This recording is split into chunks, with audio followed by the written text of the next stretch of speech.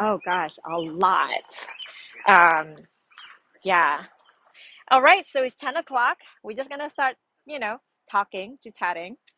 So just an introduction. My name is Katharina, so Kat for short. So that's why my email is cat with a K, KAT at blissfulgrowing.com. And just a quick story about myself. I grew up in Indonesia, so that's in Asia. It's a tropical country right at the equator. Everything grows over there. Land is fertile because it's a volcanic region. We have all really nice, rich soil over there. Weather is predictable. You only have two seasons, rain and not raining. Easy, right? And I just distinctly remember when I grew up. I mean, papayas there, like it's like a lot of papayas, and we have papaya trees in the front yard, and all kinds of trees, obviously, right? And I remember, papayas have tons of seeds, right? And I just remember, I still remember up to this day. We don't eat the seeds. I just basically grab the seeds and just throw it over like there's a patch of land that used to be, I can't remember what it was before. I can remember my dad always do like all kinds of home improvement things in the front garden or in the house. So I just throw that on the ground, and next thing you know, we basically have an orchard of papayas, lots of them. I mean, growing up in that country, I just took it for granted. You know, back then there's no iPhone, so I grew up playing outside, playing dirt, playing leaves, make believe, like cooking with mud, right? All kinds of flowers. You kind of make things pretty with that. And we like to break off the papaya leaf because it has a long stem. And we would like sweeping the garden with it. So it was a lot of fun. We have wax apple tree, which is like a jambu, which is really, you don't really have it here. Mango tree, like really tall, a like a corner field. I don't know how to call that. It's like banana trees. I was like, because once you have one banana trees, if they like where they are, they just keep on producing more baby, right? So banana trees, like all kinds of things. So now, so I grew up with plants. Um, let's say even growing seeds in the school. We have an assignment. Okay, grow this corn. So you kind of like follow the progression of the corn. We don't buy special, potting soils. We don't buy special things. We just scoop the soil from the ground from the front yard, put it in. I can't remember what was that, like buckets or something, like bucket in there, and just stick the seed in there, water it. Boom, it sprouts and it grows. So come over here. Fast forward way, way, way, way, way, like over 40 years later. So now I'm here, finally own a house in Covina with a front yard, with a backyard, side yard. Wah, I love it. Thank you, husband. By the way, I have an Instagram also for our personal blog. It's called Husband to Feed. So follow that, okay? Because that will be more fun. The blissful underscore growing is more for, kitchen garden. So come over here. I finally have a yard to grow things, but in the beginning, of course, I failed. The soil is like hard as a rock, like literally like terracotta, right? It's like clay soil. It's really hard. So of course, the first time, second time, and I can't remember how many times. Like I just keep on trying because I was lazy. I thought like, you know what? Why can't we just grow things, and then I'll just throw things and then it'll grow. And like many other people, I think, you know what? Maybe only mom has green thumbs, you know? Because she lives in Vegas, it's desert, but her backyard is like oasis. She has a lawn of grass, weed free. She has fruit trees in Vegas. So I know, seriously, everybody have a desert landscape except her. So, but then, then I start doing my research and doing my due diligence. I'm like, you know what? It's just different. Over here, we have four seasons. Over here, even though we're in Southern California, we don't have snow per se. We still have that extreme weather, close to frost. And we did have frost a couple of days ago, like, sometimes ago. And we have extreme heat and dry, dry. So unless you're growing a desert, like a desert plants, when we start growing vegetable, which are more delicate, you're gonna have to put a little bit more effort into it, which is not a lot, honestly. Once you know it, it's just like second nature to you because it's just common sense. They're more delicate, so you just have to pay more attention to it. What type of soil do you need to put in? How much water do you need to give them? Obviously, constantly. And what type of lightings that you need to give the plants. In equator, it's easy. The sun is always going this way, never change, right? So that brought me to actually my my first point. Okay, um, avoiding common pitfalls in vegetable gardening. I'm gonna just talk about I'm just gonna list. I feel like I'm in school again. Where's my green? Okay, so I'm just gonna talk about these 4 points. Ugh, I don't like. You know why some of the chalk is like harder than the other? Ugh, feel good. This I like this one. So we're gonna talk about sun. I have really bad handwriting, and we're gonna talk about water. We are gonna talk about timing, and we're gonna talk about soil. Okay. Look, now I lost my favorite chalk. Okay. So why are we talking about soil last? No idea? Okay. Why we're talking soil last? Because usually it's just this thing, right? Sun, water, and soil. That's like the basic need of a plant.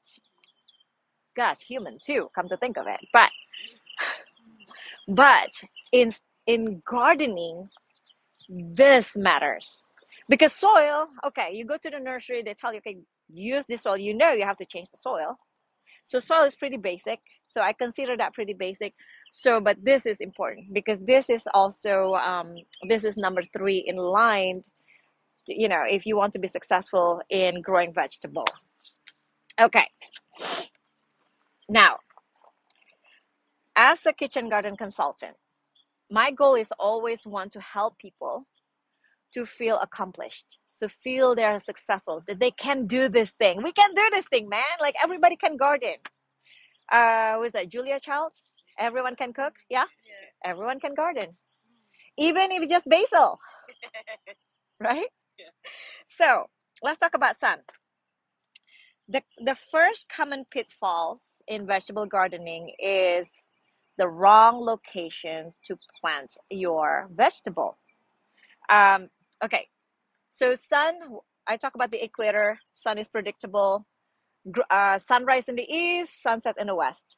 It's true everywhere else. But the thing is, we're in the northern hemisphere. So the earth is tilted. So the sun is actually a little bit more towards the south. If you notice, in the winter, the sun actually even going closer to the horizon, and then in the summer going back up. Not straight up, but kind of almost to the top, right? So think about that when you think about where to plant. Okay. Let's say, okay, let's just use this area as an example. Imagine this is a building.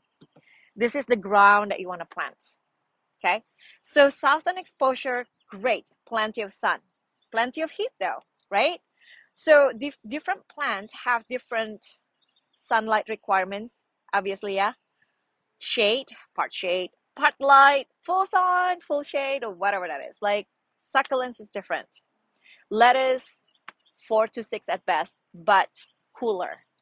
Okras, oh my God, loves heat. Keep them in the part shade, they will like not really as productive.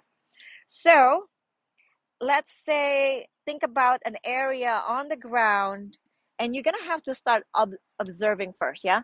Which area on the garden that gets shaded, what time of the day, which area that gets a lot of light, the whole day or part of the day. So notice those stuff, okay? And then adjust that and pair that with the type of vegetable that you're gonna grow. All right? Common sense, right? Right? So it's not that hard. Okay? So once you know, I'm like, boom, light bulb. Okay, great. So now you got it? Everybody got it? Good. So da, da, da, da, da. So we talk about that. Okay, good. Now second, water source. And now the common mistake people do about watering. I mean, of course, everything needs water.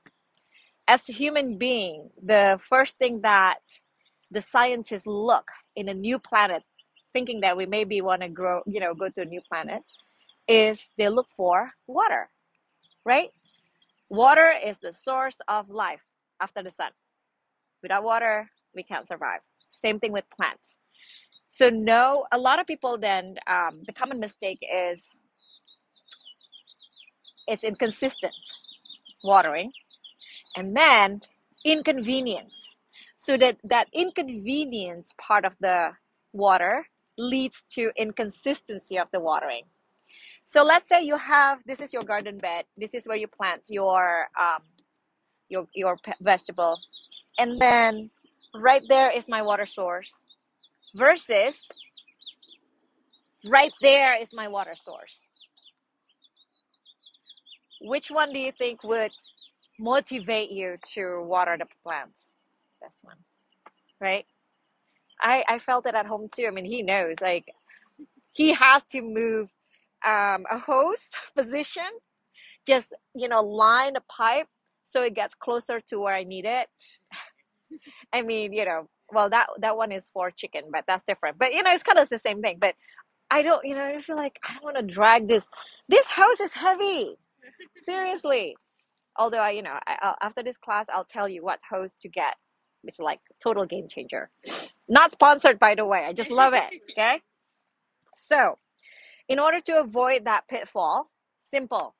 If you could get that water source and where you plant your vegetable closer. If the water cannot be moved, then maybe move the plant location closer to it. You can always adjust, like what type of things that you want to plant there. Or maybe the water can be moved. You can always line a hose going to that direction, And then the second part that I strongly believe in having when you start growing vegetable is installing drip irrigation. Timed drip irrigation. Keyword, time. Keyword, automatic. Because I know there are people, it's like, I manually water my plants. Great. Some people can do that. But honestly, how many percent of the population do that? I can't even. Only when the hottest day, and then in the morning, I was like, Alexa, temperature. And then Alexa's like, high 90s today. Oh my God. Then I'll go out, let the chicken out, and then start watering the plants extra. But then after that, the regular timer will take care of it. But let's say I'm out of town. Let's say I'm in Spain, having, enjoying my vacation. But, checking things like, oh my gosh, it's going to be really hot here in Covina. What am I going to do? I just change. I have an app. He installed the app and everything. Uh, so I check it through the app and change the timer. Either adding make the duration longer, or adding another time slot to irrigate. So that's convenient. That's what I said. You don't have to worry about it. You can go on vacation. So for watering, the key is what? Drip, time, automatic, things like that. Basically make your life easy. That's the whole thing about gardening. You want to have a blissful experience as opposed to stress. That's why my company name is Blissful Growing. It came to me at night, suddenly. Okay, so the next one, timing. Here we go. So timing.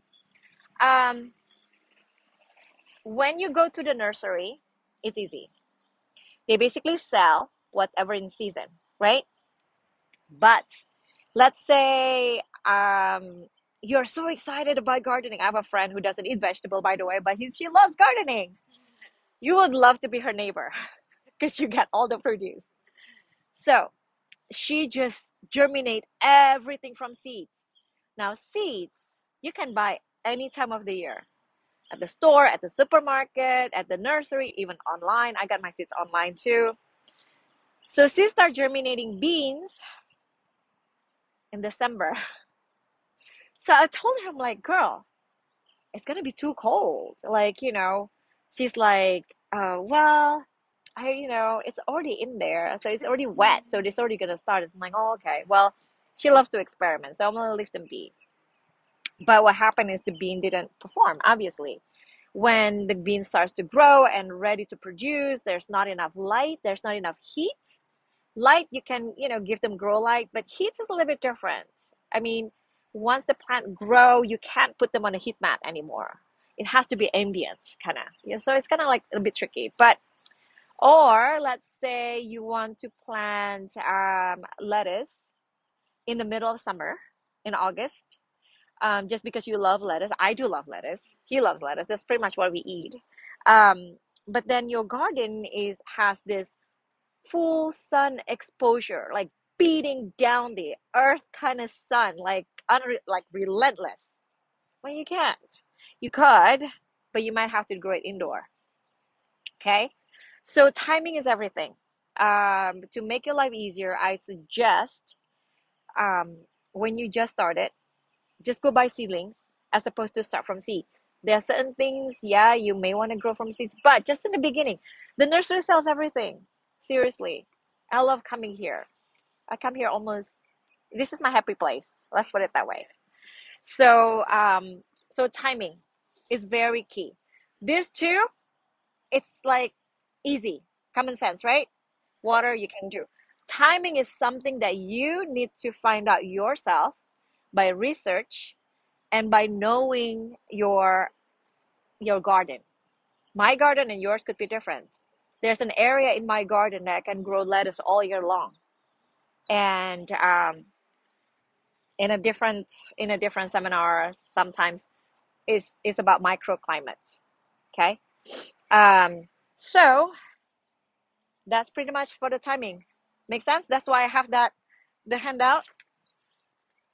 If we are in Covina in general, this is what you can grow in March and April. This is the perfect time to start your vegetable garden because there's so many varieties available to you to grow. Amazing. Okay, let's talk about soil. Finally, we get to the last point, soil. Now, soil, I already share you my experience. It's you have to get a fertile soil. If you are lucky, someone else that you move into the house, that person's gardening, so the soil is already nice and loamy, you just plant things. Oh, great. But when I moved in, the ground is like this, hard like a rock. You pour water just woo, like on the surface, never come down. So, the ideal soil is called loamy, Loami, like this, loam, loamy soil. So loamy soil is workable. It's not like succulent um, soil. It's workable. It's soft. It's moist. It has a lot of organic material in it. It retains water. It retains moisture enough, but it also drains it out as opposed to holding it too much. Yeah. In contrast to cactus soil, it has a lot of sand in it. So you pour water, it gets wet, but then it just kind of drains out. So the ideal is loamy soil. Um, Eventually, if you start gardening in ground or on a raised bed, my favorite is raised bed, obviously. Save your back. By the way, this next month is my 50th birthday, so I'm trying to save my back as much as possible. So, yeah. So if you don't get that loamy soil yet, easy. Create a raised bed, plant in a container, get a fertile soil. And I'm saying this because I want you guys to start feeling good about gardening. Imagine if you go and to a place and your first impression is like blah, you're not gonna go back there, right? But if your first impression is like wow, maybe the second time or the third time you go there, there's like a hurricane. Like I'm talking about, let's say I go to Cozumel. The first impression is like awesome, like we love it, you know. The third time we go there, it's a bit late, so timing. So there was like almost a hurricane, not really, but you know, it's not really a good weather. But because of that first feeling that you get, you know, it's not always, you know, it's not always doom and gloom. You can turn that around. You just make sure you follow all of this to get the best experience. So that's why I suggest in the beginning, get the right soil, put it in there so you get a good harvest. Okay? Simple? Nice. That's pretty much that. I wanted to talk about amending the soil, but that's like a different topic altogether. So just right now, we're talking about starting. Start. Okay? Start easy. Make yourself easy. Don't make life is already had a lot of challenges. Don't add to it. All right. So you have any questions?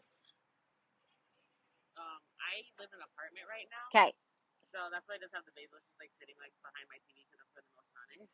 Oh, When okay. it's inside, Okay.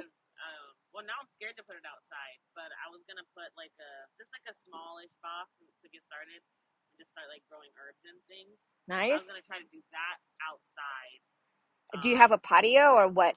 What It's is just it? like a small. It's there like where the stairs are, but there's only two apartments, so there's just like a small thing. So I was gonna do something like. So is it like the stairs coming up in your apartment and the other person's apartment? Yeah, like their apartment's in front of the stairs, so they Uh-huh. don't have anything in front of it, but they have a plant in between our doors, and then I Okay. have like a little space in front of mine. I see. Do you have sun in there? Yeah, A lot. When my apartment is east to west, so that's the door is on the west side. Ooh, hot. Yeah, so. Okay. So make sure it's hot. It has a lot of sun. And when you plant things in a container, they tend to dry up faster. So look into self-watering planter. That way you don't have to worry about, because obviously you can't have a drip irrigation. Yeah. So look for self-watering planter in your case. So it's a semi-automatic. Do they just like staying? So the vegetables and like herbs just like having moist soil. Yes. Okay. And the soil will draw in moisture as needed. Okay. Which is great. So just Google everything, man. Google is like, I don't know how we did before Google. So self-watering planter is like a lifesaver in that sense. Okay. All right. So, we're doing awesome with time. I'm so happy. Okay, good. Because I honestly I can talk for hours if you don't stop me. We could go have a margaritas and oh my gosh, yeah. Well, I can talk forever. So, even though it may sound a lot right now, I'm trying to make it as simple as possible for you guys. So I hope it clicks something in your brain at least. Um, so I'm gonna make this whole thing simpler. If you go to my website, it's on my website as well, blissfulgrowing.com. If you follow these 3 steps, where is it? Here you go. 3 steps process in kitchen garden. The first one is plan. And write down.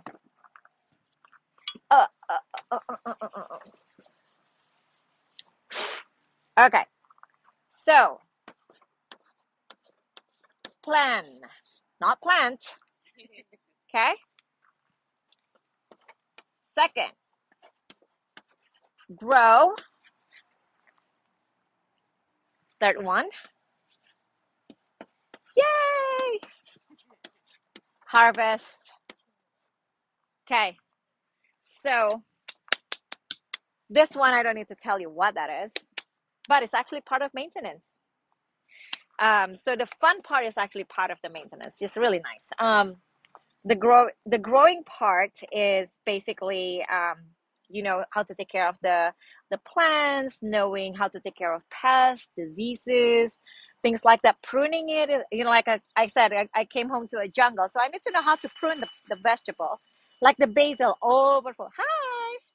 you want to join us? Just sit down. I would love to, but I just was curious what you were Oh, we're talking about how to start kitchen garden and just avoiding common pitfalls. I'm hoping I can catch the next one. I have to leave in just a couple minutes. Oh, here, let me give you this.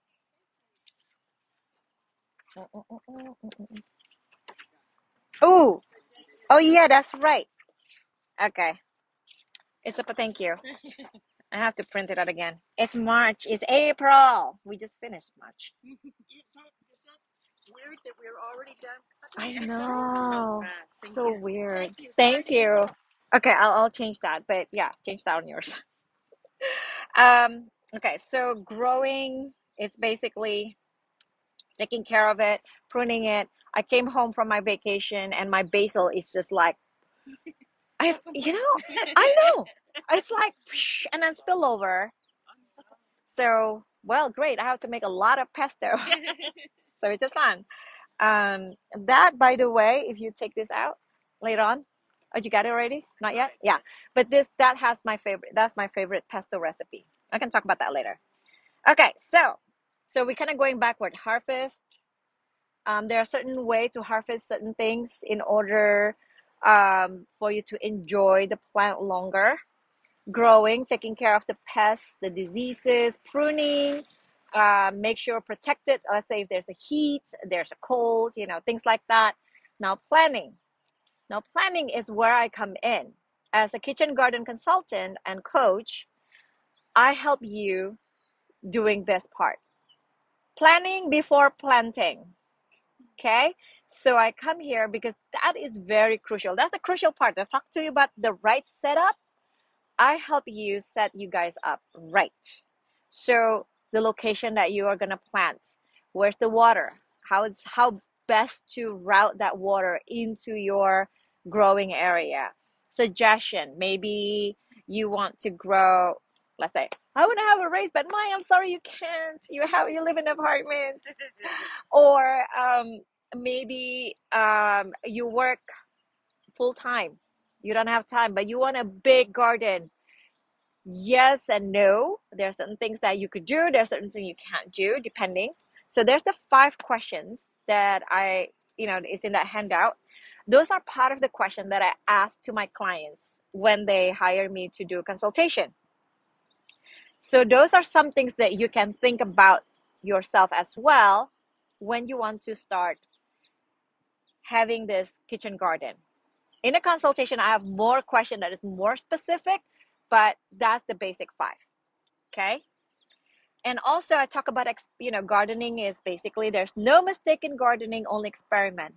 But like research and development, experiment, cost, money, and time. Cost, time, and money. And time is money, right? So that's where I come in. I help you save time and money. Sure, you have to pay me for my service, but that in comparison to the time that you spent. Okay, another story time. I have a client in Pasadena. She's been growing vegetable for 6 years, but it was great for the first 2 years. It's actually 2 plantings, so maybe the first year and a half, it was great. New soil and everything, tomatoes, growing, vegetable growing, herbs growing. But for the last 4 years, she just can't get things right. Nothing came out of the garden. This number 3 doesn't exist. So she almost gave up, and she finally, I don't know, she somehow found me on the internet and called me up, and then I went there, and so we did a private consultation and coaching, and I found out that she's missing this too, like the knowledge for this too. In terms of the setup, the location, that's the only location she has, and she can have anyway. So that's fine. But watering, not right. And in terms of the timing of the watering, it's not right either. So she has wasted 4 years. And how much time and heartache is that? You can't buy that back. Every time I'm late for something, it just felt like something is gone, you know? Like you can't get that back. So that's where I come in. That's why when you say like, oh, what do you do? Like my bill was like, what do you do? I'm like kitchen garden consultant. I'm like, okay. It's more than that. I mean, if you start, if you want to have a kitchen garden, then you'll understand why. Or if you start making mistakes. Because I did that already. I already did the hard work for you. I already spent my time on that to get you basically share you my nuggets. So um, the right setup equals to Blissful Growing, right? That's why the company name is Blissful Growing. And five question. The five question is in case people is like watching the videos wondering what it is. The first one is why. Why do you want to have a kitchen garden? Everybody's reason is different. Two, how many people do you plan to feed with your garden? Does it matter or it doesn't matter? Who knows, right? Sometimes for people like it matters. Some people just want to have. And going back to the first question, the why. And then how much is your budget? That makes a difference. If you want to have like a garden like mine at home, I have like a lot of raised beds at home. I was like, I want that. I'm like, yeah, that costs like even that small one that's gonna cost you like $1,000. Um, but your budget is 500. But you want a kitchen garden. It's possible. Then I'll direct you to something else that fits your budget, but still able to satisfy your wants and needs. Okay. How much space do you have? Going back to your apartment, you only have a small space. So the answer container garden, there's no water source, self-watering, things like that. Or you have a huge land, you have like an acre of land. Doesn't mean you're gonna fill that up, right? So how much space you have for the kitchen garden and how much time? Bye, Gigi. Until next time. And how much time do you have to take care of the garden? Okay. 1 day a week is actually pretty enough. It's pretty good, depending on the size of your garden. I tried that. I set up a raised bed garden for my church, and I only go there once a week. So after the service, I go to the back and check things out, and it's set up correctly. Like I said, I only need to maintain it. Obviously, more than 1 day a week, perfect. It's better, but minimum, at least you need to have 1 day a week. Okay. So answer that. If you can't have those, let's say you're a busy person, but you really want to, you have a kitchen garden. It doesn't have to be big. It has to be small, whatever. Um, you can have it still. Time it and pay someone to take care of it. Right? Okay. So that's pretty much it for today's seminar. I know it's a lot of things, but it's just kind of like taking you through the surface and just the crucial things to get you into that first step on how to start it. All right. So at the end of the seminar today, I just want to offer you to schedule with me a discovery call. Like I said, as a kitchen garden consultant, I help you minimize that guesswork, right? So schedule a time with me right now. It's only three of you guys, so it's easy. Schedule a time with me. It's 15 minutes call on the phone. And then we're gonna go over this, like the 5 questions. I might have additional questions to you. I may not, depending on your situations. And at the end of the discovery call, if you decide to hire me as your consultant, to go to your place actually and to assess your garden or your apartment, or let's say you want to learn something, let's say you want, like, you only have this container, but I want to grow something. What can I do? Then it's like that lady in Pasadena. Then we're doing a private session for coaching. And if you do that, then after this, I invite you to come up to the front and check this out. This is an amazing book, guys. Kitchen Garden Revival. Lots of pictures, It's amazing. She's actually my mentor. She's actually my inspiration to start this. And a how to, um, even how to, if you are a DIY person, how to build a raised bed. So at least you know how, even though you don't do it, at least you know how. So when you hire someone to do it, they don't, they don't fool you or anything. Like, hey, what are you doing there? You know, you can pull this book. I'm like, so if you, at the end of discovery call, if you decided to hire me as your consultant, you get this free book. New ones. This is my copy. I know it has a lot of things in there, but you get a new one, a new copy, and I'm gonna give you a special rate for the consultation. Okay? And that's it. That's it. That's gonna wrap it up. Thank you guys for sitting with me for half an hour. Do you have any other questions? No? The drip irrigation. Oh yeah. So the garden hose that I use and I like is the retractable type. So it has a housing and it has a, like a car, like you pull it out and then you release a little bit, it will stop the mechanism, and then you kind of pull and then release to kind of wind it back in. There are different brands out there.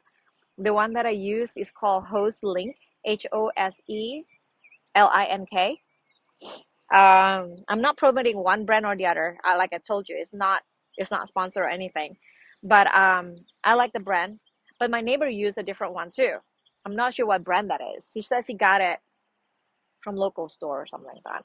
But you see, Home Depot has it, but but theirs is like commercial ones, you know.